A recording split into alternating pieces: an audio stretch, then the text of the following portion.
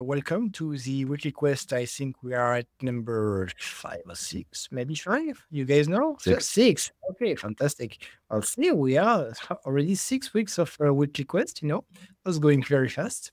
I hope you had a very good week. We did. And we're going to talk to you about the latest news, some of them which might be quite fun or surprising. At least for me, it was very surprising. But anyway, we're going to talk about that in a minute. First of all, please, if you could subscribe, share, and like our videos, that would be a great help for us. And with all that said, I found something very surprising, and I would say a bold move, but actually quite interesting. If you were like me, I don't know for you guys, you will tell me your experience, but back when I was a kid, if you were playing games and watching manga anime like Dragon Ball, something like this, that's not something you were talking about at school, right? It was not something to be proud of. You weren't going to make many friends like this. And how far have we gone? Because right now, politicians are actually using video games to get your votes. And I was extremely surprised, but it makes sense. Apparently, and that doesn't surprise me, young people are among the people who vote the least. Not very interesting in politics, and I won't blame them. And one of the ways that, God, what's the name of the guys?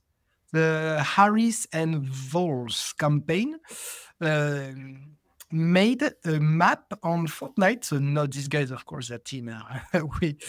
I don't suppose that she's very good at Fortnite, but yes, they created a map called the Freedom Town, which kind of looks like Manhattan with a big Statue of the Liberty, to push young people to vote. Like it's a political campaign as a Fortnite map on a creative mode. So I'm gonna give you a code. It's not really interesting, sorry, but for a second, if you want to access this stage, it's on the creative map code 7331 5536 6547. It's a pretty large map based on exploration. Not too big on Fortnite. For me, it was merely, like shooting at each other. So shooting at each other in Manhattan. That's more like GTA 6 in my book. GTA 5, sorry, in my book, but could be interesting. But but with big, like electoral slogan all over you. Say, go vote. So that's that kind of fun. What are you guys thinking about? Do you think this is an interesting way to reach new voters? Does it mean that video games world has gone so big that now even politicians just can't ignore us? That's kind of the feeling I have now. Yeah, you're a gamer. We want your vote. I don't think it's going to change too many people's votes. I think if you've already decided who you're voting for, I don't think your Fortnite map's going to convince you to go the other way. Nor do I think it's going to turn anybody away. I think this is more of, it says go vote, but I think this is probably more geared at younger audiences and trying to get, younger people on your side so that when they are old enough to vote, kind of try to appeal to them early, so that way they get a good impression of you. And I don't think this is so much for people in their, maybe late 20s, maybe some people in their younger 20s, maybe late 20s, but I think people by their 30s or so, I don't think this is going to make any difference. So I think this is really for, say, people in their teens who are going to be voting soon, probably not in this election, but, in elections in the future, and trying to get them on board with the party and trying to get them to think of them favorably. So, you do what you can to win votes. So I think it's a gamble. I think it's a very safe gamble. In the sense that you could get people really on board. It could also go the other way where you get memed to hell, which is definitely a possibility in today's world. But I think it's probably safer than it is a risk. So it's clever. I'll give them that. And like Cred was telling me before the show, yeah, actually the guy who's running with Harris, can't remember his name, sorry, but he was using the Twitch platform, so like we are doing, to play Madden, or is it football?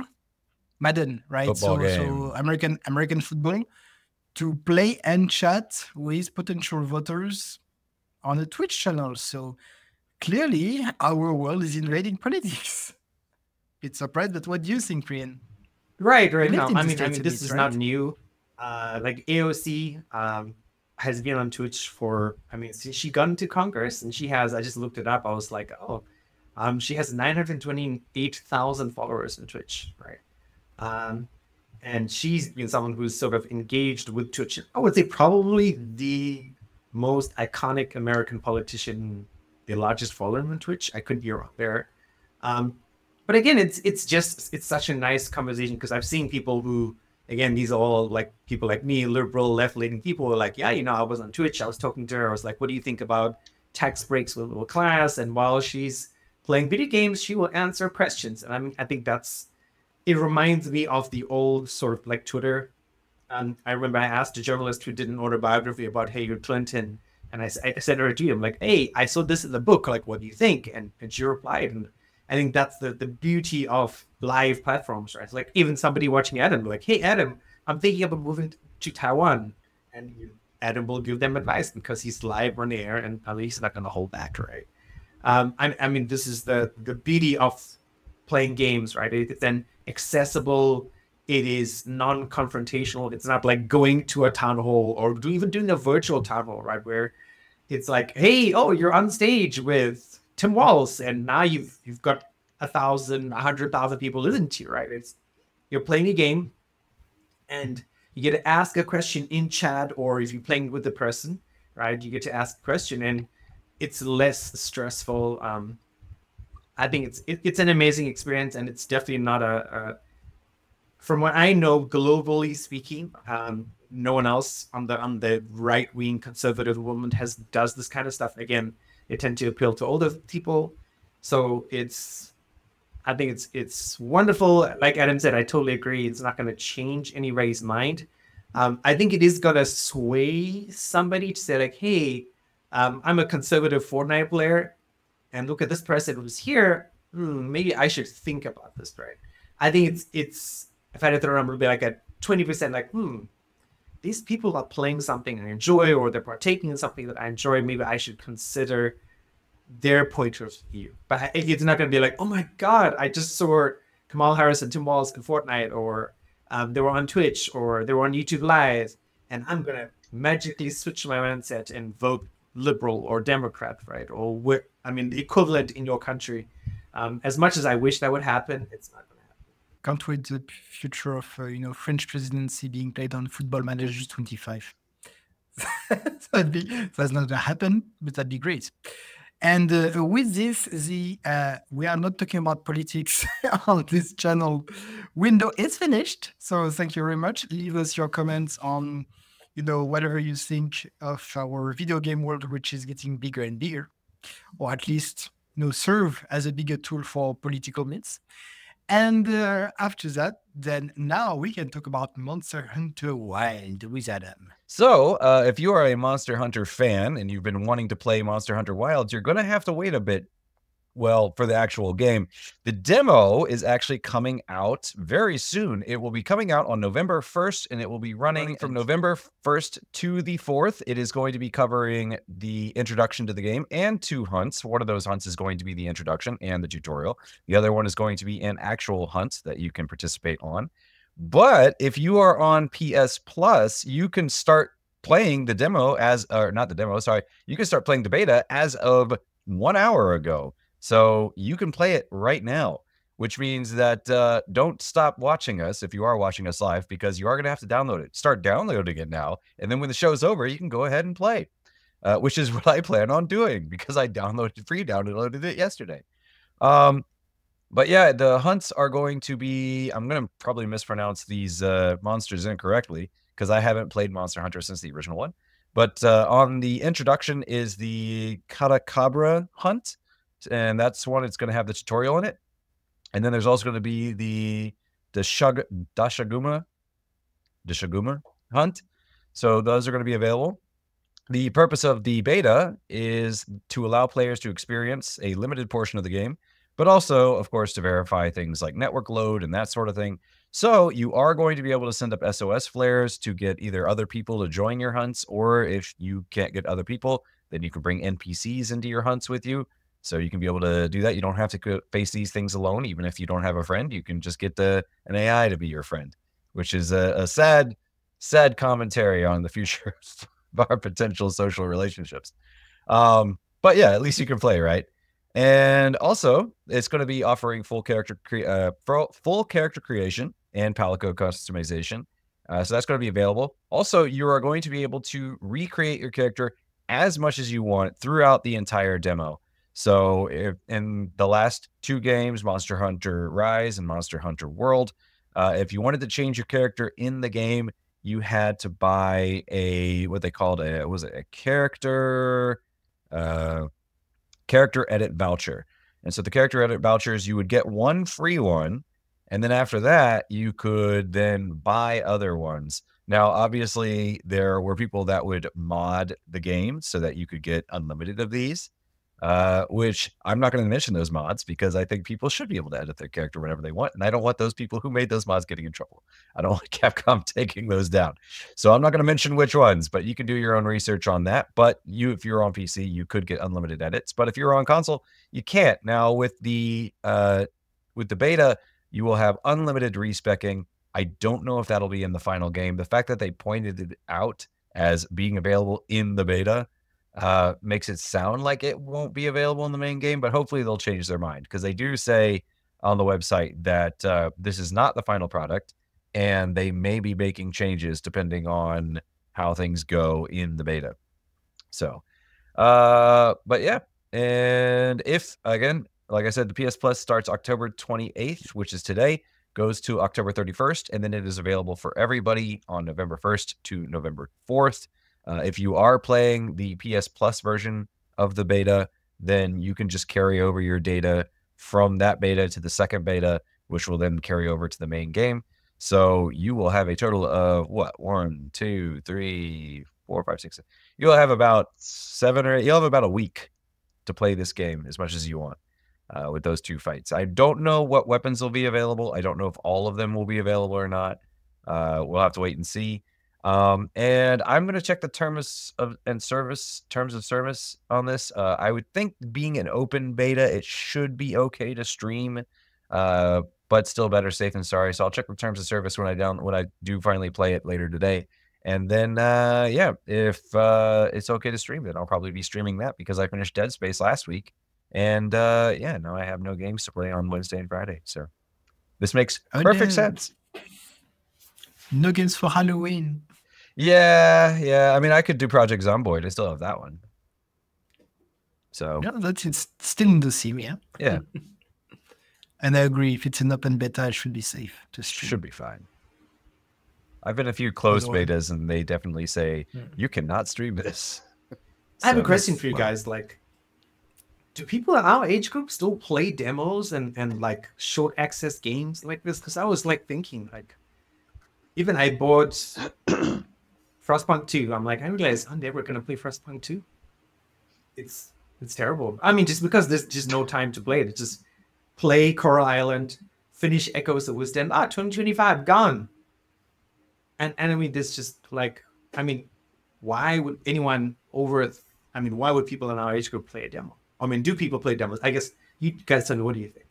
I still play demos. I played the demo for Stellar Blade. I played the demo for Final Fantasy VII Rebirth. I played the character creation. It wasn't really a demo, but for Dragon's Dogma. And I'm going to be playing the demo for Monster Hunter World. So, I mean, at least I do.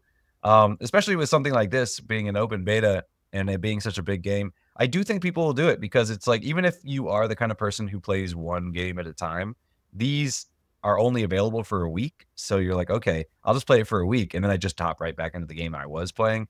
So, you know, and then there's definitely that FOMO, you know, in there of like, oh, if I don't play it now, I can't play it next week because it won't be available. I have to play it this week. So I think that's part of it too.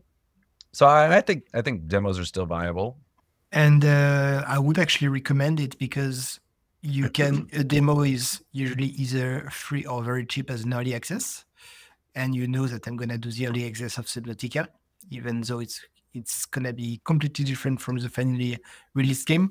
But if it's something like Monster Hunter that, let's say, I have never played the Monster Hunter until World, right? And I would have, if I could, I should have played the demo first to see what hype is all about, because it's a very specific gameplay to a very specific game. You either love it or hate it, really. And the demo is really good for you to say, okay, I played 2 hours of this game. I love the gameplay, whatever it's going to be. So yes, I know I'm going to wishlist this game and buy it at launch. If you don't like it, well, then you just saved $80 on a game you're not going to play. Yeah, that actually happened to me recently, because Rise of Ronin was a game I'd kind of been watching for a while, and I was like, oh yeah, maybe I want to play Rise of Ronin. I liked Neo 2, so, you know, maybe this will be a similar game that I'll enjoy. You know, I like Ghost of Tsushima, so why not? And I tried the demo, and yeah, it didn't click with me. So I was kind of like, oh, okay, maybe I'll just give this one a skip. All right, then to summarize then, for both of you guys, you make time to play a demo because you don't love the thing you're playing now? Or you can stop the thing you're playing now and then go to the demo and come back to the thing you're currently playing? Yeah, a demo. I just do a demo as like a, you know, it's the same thing as watching a trailer, but it's a playable trailer for me. It's like, okay, you know, why do you watch videos on YouTube? Well, it's because you look at the game and you're like, okay, do I want to play this game? Let me check out a video. Okay, that looks interesting. Or, oh, that doesn't look interesting. Same reason, you know, a lot of people go on Twitch. And a demo for me is just that. It's like, okay, well, I'm limited to 2 hours, you know, so, you know, if I play a demo today, I can go back to the game. You know, if I'm playing, you know, Final Fantasy, whatever, and it's Wednesday, I can play the demo tomorrow on Thursday, and then on Friday I'll be back to Final Fantasy again. You know, not playing this other game that I'm playing for one day.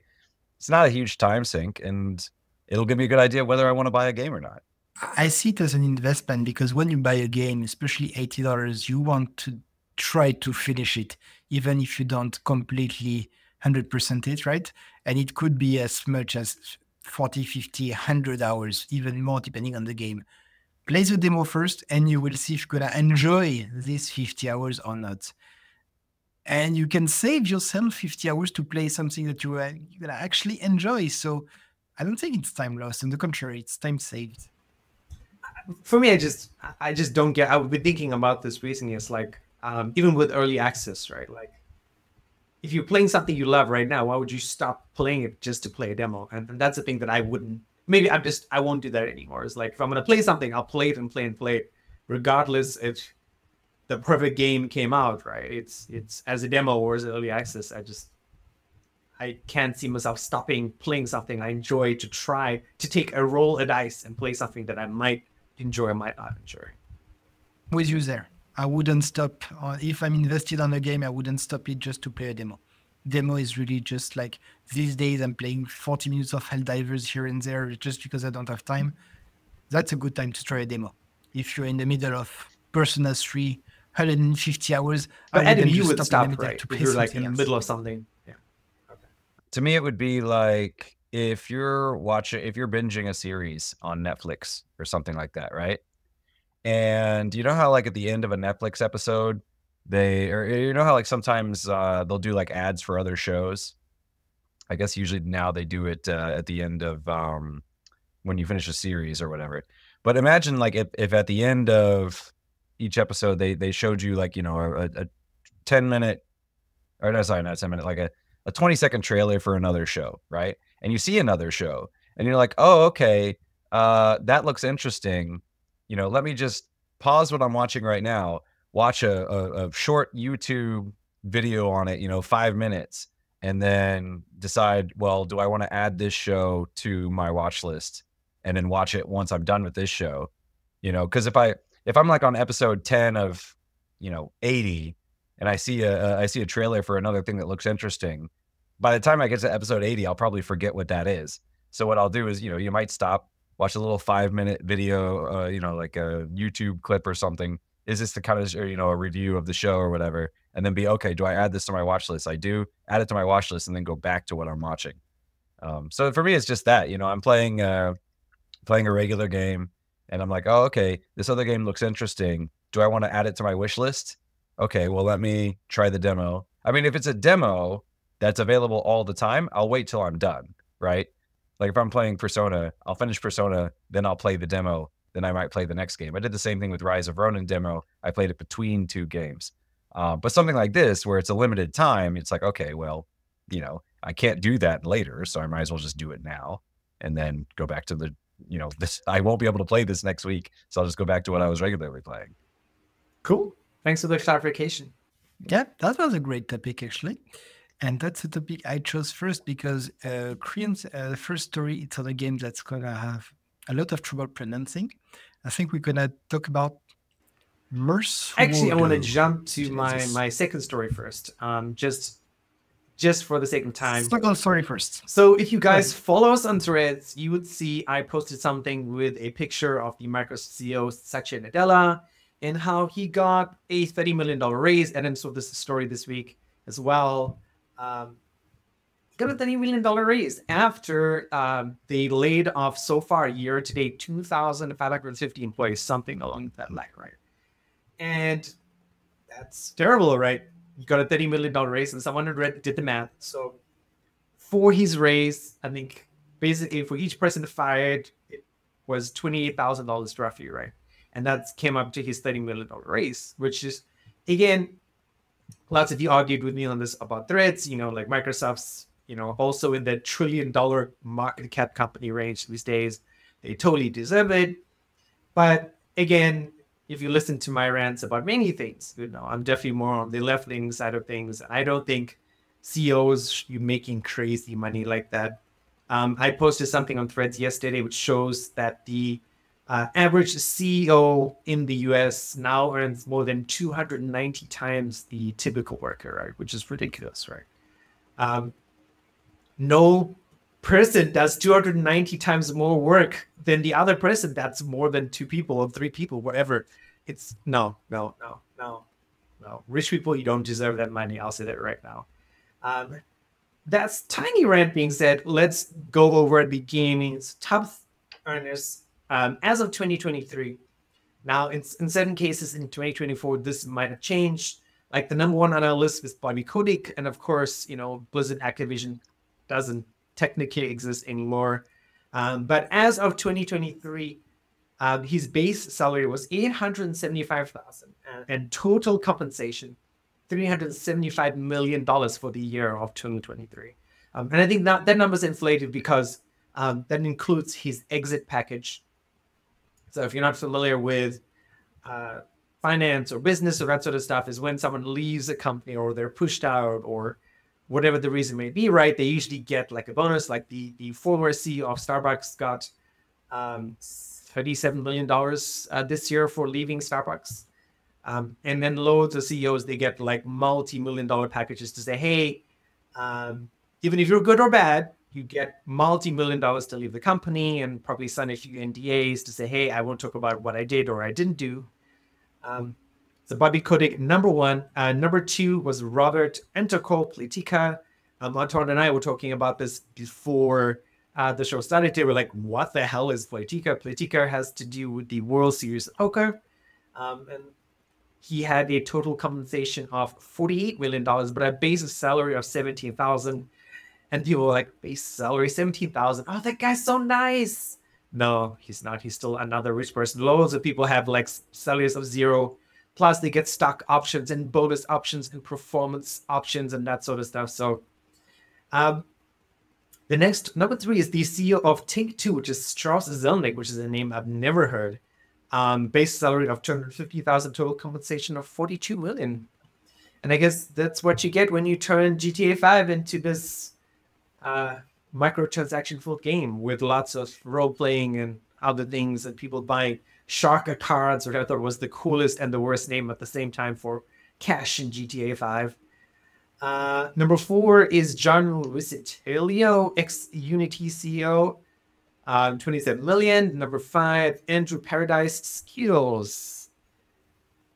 I have no idea what this company is. I'm going to skip that. Oh, it's online gambling.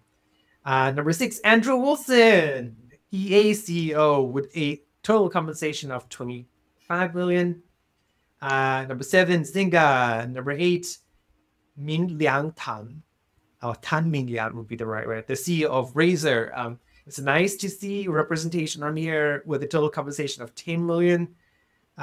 Kim Pei-Jing, the CEO of NCSoft, which I didn't realize NCSoft was that big, total compensation 7 million.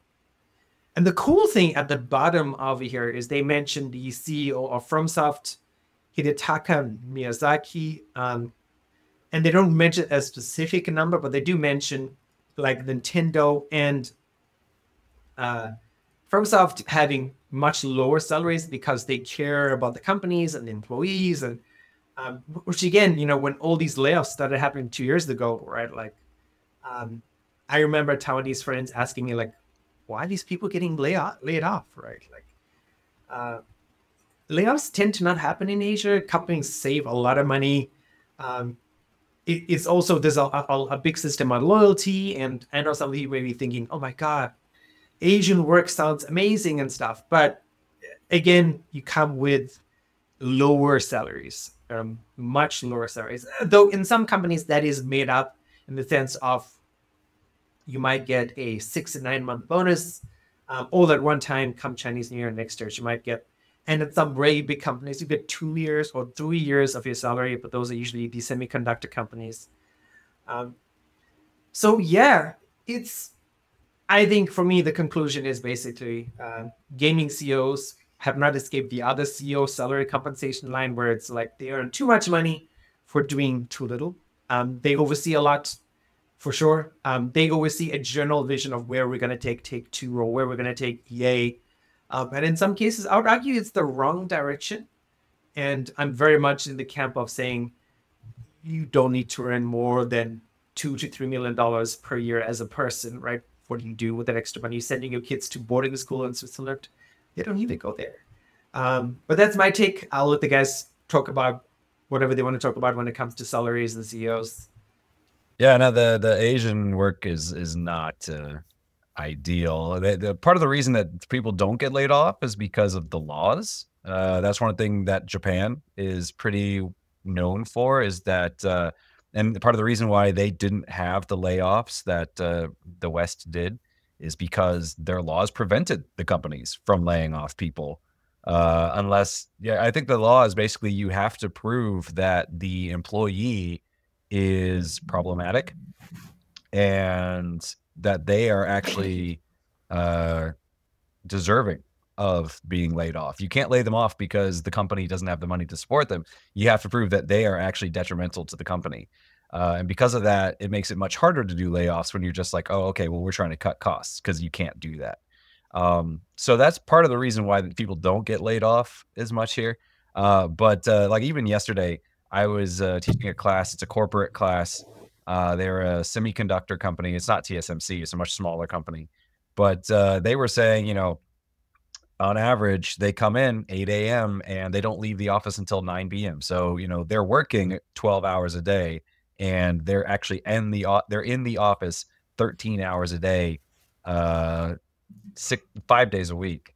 And they're not even the worst. I worked with an accounting firm once, and they were like, yeah, there are days where, you know, we'll finish the day and we have 4 hours before we have to start work again. So we don't even go home for a week. You know, like I'll go home 1 day a week, and the rest of the days I'll just sleep at the office because there's just not enough time.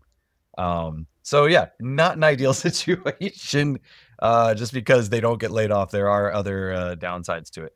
But yeah, I mean, I see both sides of the argument. I mean, obviously, do you need to be making that much money over somebody else? No, but at the same time, I think there is an argument to be made similar to sports stars, where it's like, okay, what, you know, maybe you're not doing all the work, but you are adding value, you know, by being there, and your experience and what you've done.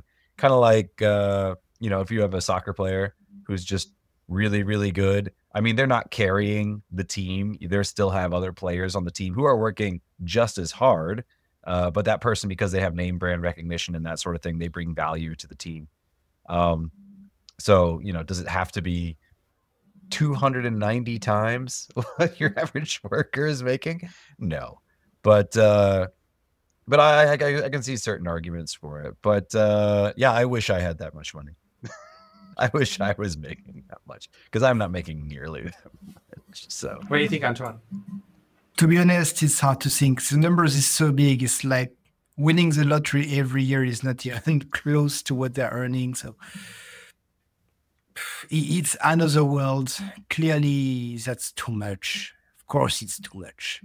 I have no clue what their day is like, what their responsibility is like.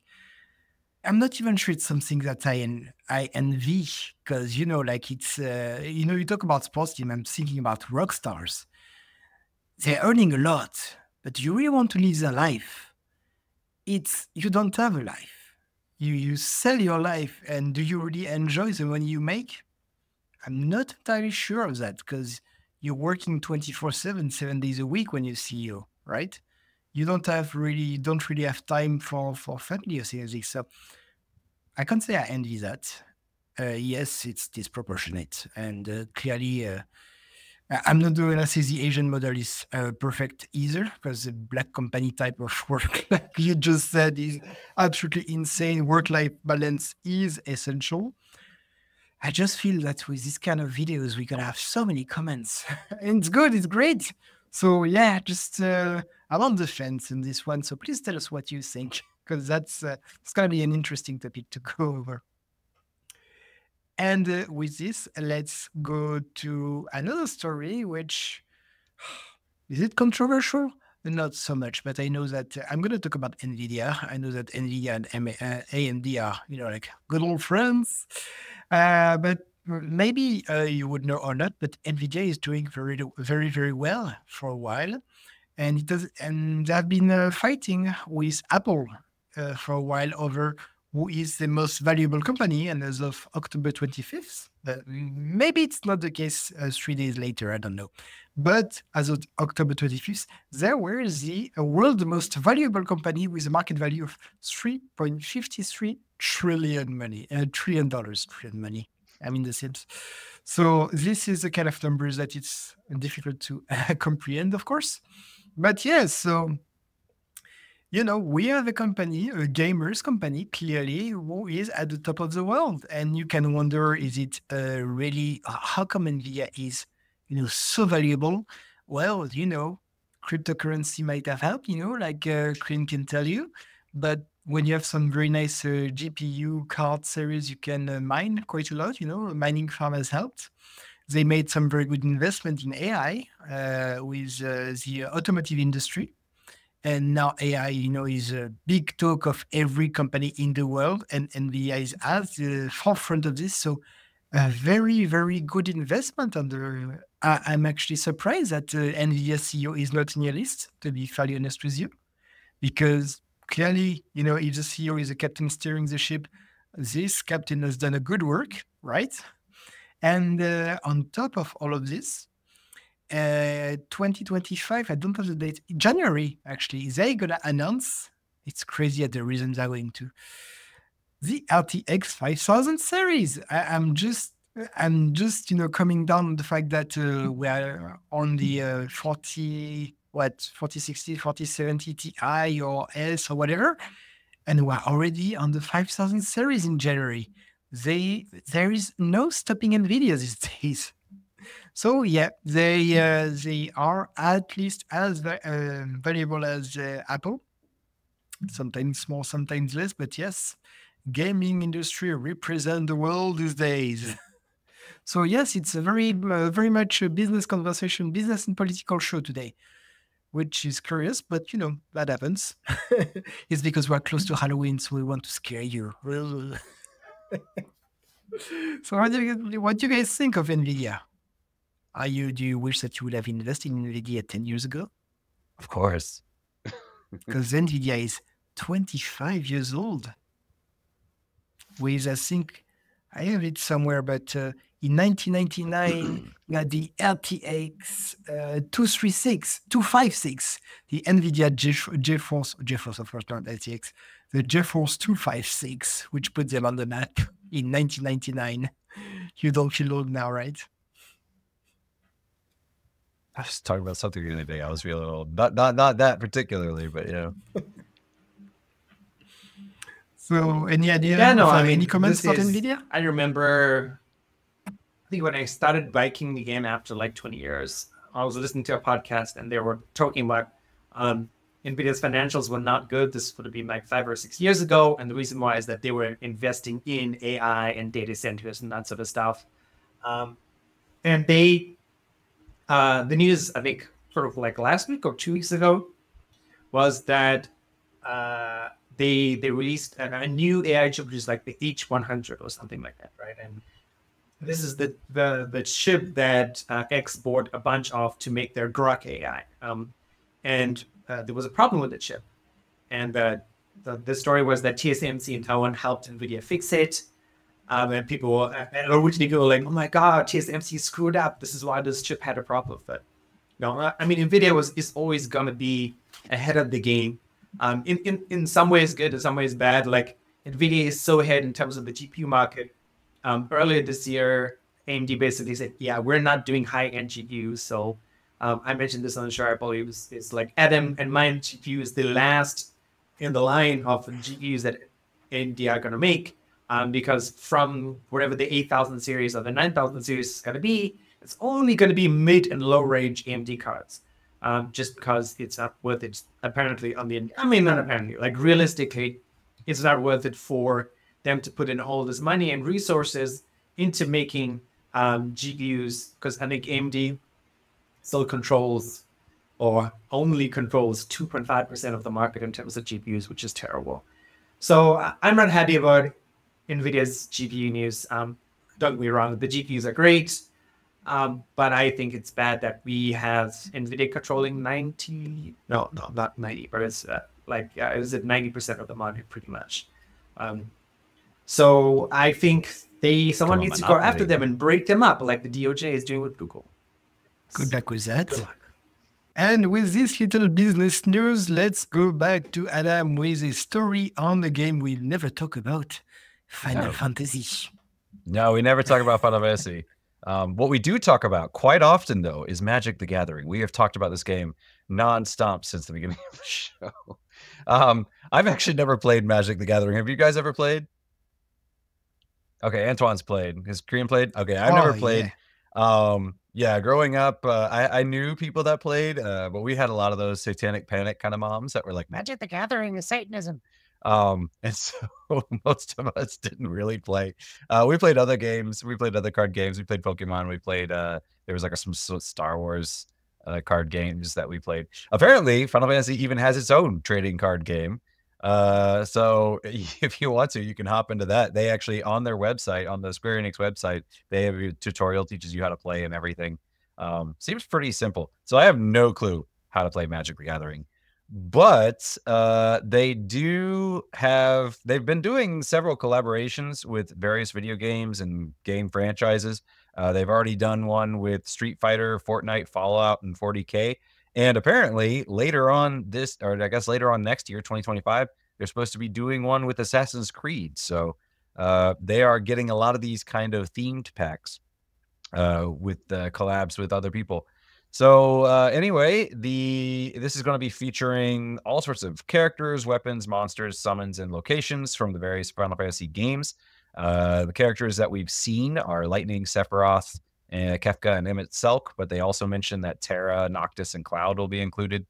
We know that they're going to be Chocobos and Behemoths. We've seen the male Moogle from Final Fantasy 14. I have no idea what his card's going to be, but I'd be kind of curious. Yeah, like I said, they said weapons, so I'm assuming things like Buster Swords and gun blades and all that sort of thing, and locations.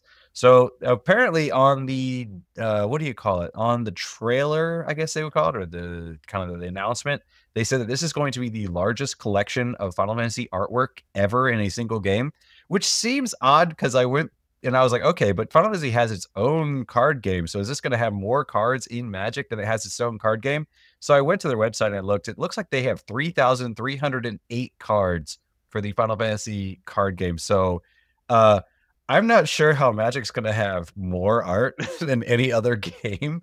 But maybe they just mean more art than any other non-official Final Fantasy game. Maybe they mean like the largest art in terms of a collab. That might be a possibility. So, but yeah.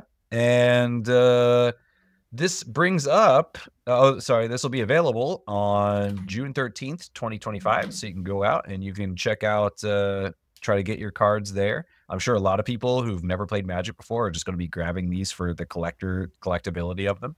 But it has brought up some old allegations of Wizards of the Coast. Is it Wizards of the Coast? That's the people who do this, right? Am I correct on that? Yep, Yes. Wizards of the Coast. Dungeons and Dragon. Yep.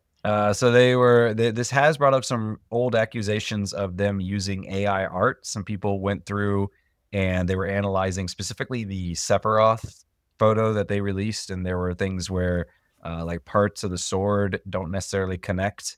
It looks like the blade of the sword is kind of floating away from the what do you call it? The guard. Shaft. Yeah, the shaft, sure. But yeah, so they and then Wizards of the Coast had earlier been accused of using AI art, and they said no, we are not using AI art. And then later on, when people went through and analyzed things, they came out a week later and they were like, oh, okay, so actually, yes, there was AI art in our promotional material, but we do all of our art is created by humans. That AI is due to various art suites like Photoshop now implementing AI in their tool sets. And so the AI that is being used is in the tool sets of the art suites such as Photoshop, not AI generated. So who knows? They're claiming that these are all originally done. They even include, if you go to the website and look, they'll show you the name of the artists that created all these pieces of art. So accusations, but you know, nobody's been able to prove anything. So something worth mentioning, but we'll see. But yeah. Yeah, no, that's gonna be the tough stuff about the future, right? Trying to prove if he's AI or not. It's gonna get harder. Oh yes, very, very hard. And yes, I did play Magic and the green deck, and I was crap at it. Always lost. That's why I stopped. I never played the card game. I think I mentioned this on the show because I went to an old boys school, and playing Magic would have been like a social death sentence, would have gotten beaten up and stuff. But I played Magic Arena as a 20-something person when it was aligned, when they launched like the beta, and I was like, oh, cool, Magic is super fun.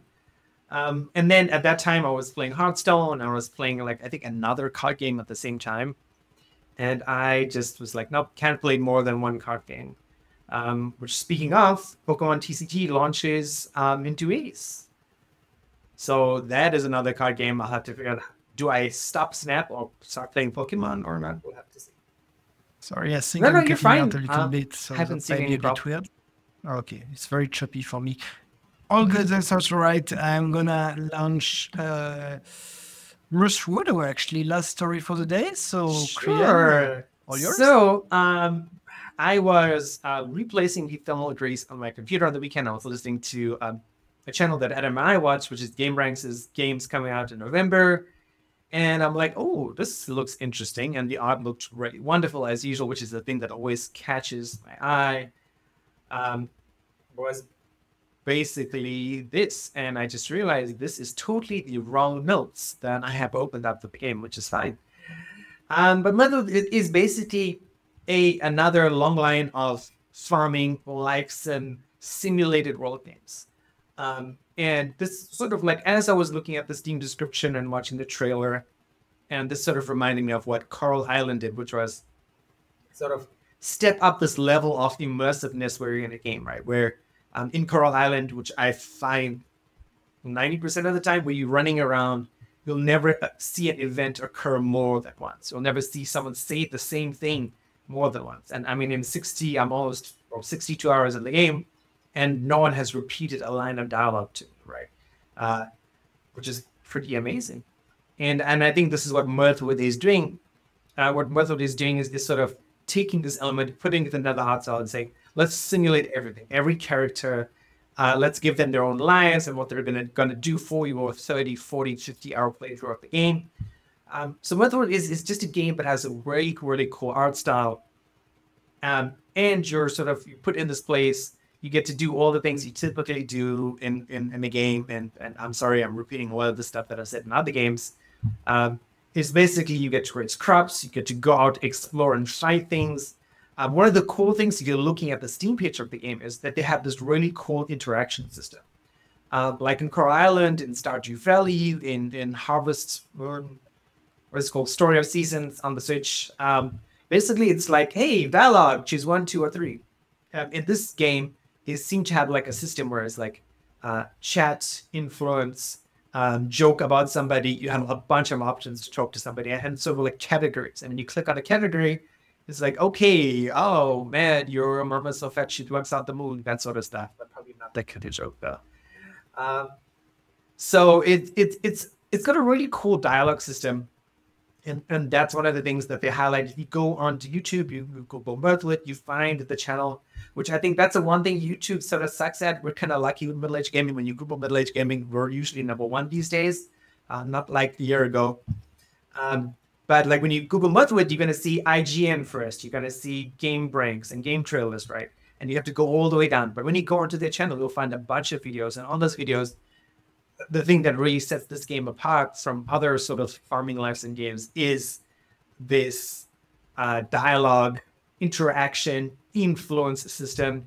Like you can sort of say, hey, I heard this guy is cheating on that guy with this guy's wife. Something like that, I don't know. Some really messed up love quadrangle sort of situation. Like there's a lot of cool interactions. Reminds me of a game that Rantaran talked about at one point. But like the ring worlds, it sort of takes up the interaction and dialogue system a step up from your typical farming, lifesome, adventure, explore, fighting game. That's something I hope my time at Evershine does, though I know that's not going to happen. It was not on their sort of list of things to do, and people tend to not like that kind of system in a sense. But I'm excited for Mirthwood. When I have time to play it is another story. This is actually, as much as I'm talking about now, this is probably going to be one of those games that I never play just because I'm playing Coral Island. And I'm like, after 60 hours, I was Googling stuff yesterday. I'm like, oh my God, I have another 120 hours of gameplay to do. So that's until the end of the year with 1 hour a day. And how many days left of the year? 60? Yeah. So yeah, I won't be finishing Coral Island until 2025. Something like that. Which is why there's no time for demos, unfortunately, for early January. But anyway, yep, that is Mirthwood. It is a game if you have nothing to play or you might need something to add to your Steam lists. My list is 149 games at the moment, my wish list. So at some point, I will play some of them. I don't know. But yeah, that's it for me. Perfect. And since you talked about Coral Island, just before we were talking about, the Animal Crossing mobile, which is going down and being revived as a pay, so no more microtransaction, right? Now you have to pay for the mobile game. Animal Crossing Pocket Camp. Something. Yes. Pocket Camp, right? Exactly. So yes, you can buy for about $10 the game.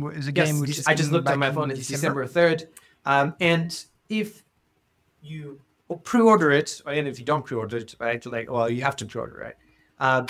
You can still take your original save data from your free-to-play Animal Crossing, and it will move to the paid version. So you can continue playing. And I mean, the wonderful thing is, like, if you are going to get on the plane like me to South Africa next year and maybe to France this year, it works offline. So you can play Animal Crossing offline on your phone. Which is great. Maybe at some point I should play one on the Switch. And with this, at the end of the show, thank you, Cassia. Thank you for the microphone. So what you guys are playing this week? So Adam, you said maybe Project Zomboid for Halloween on Thursday. Ukraine, you said, of course, Coral Island, and I don't think you have time for much else.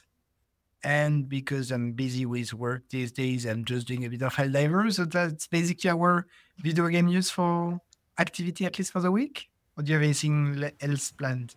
The potential Switch 2 announcements, right? This week. Oh, sweet. Yeah, correct. All right. So maybe stay with us next week. And on the weekly quest 7, if I count correctly, we'll talk about an announcement on Switch 2, where I can already tell you that the Elden Ring is supposed to get out on Switch 2 this late 2025. And it's news from a few hours ago. So thank you for watching us. Again, I keep repeating myself, but please like, subscribe, share, leave a comment. We love when you talk to us. And thank you. And either good night if you are like me in Canada. And have a good day if you are like the guy in Taiwan. Bye-bye.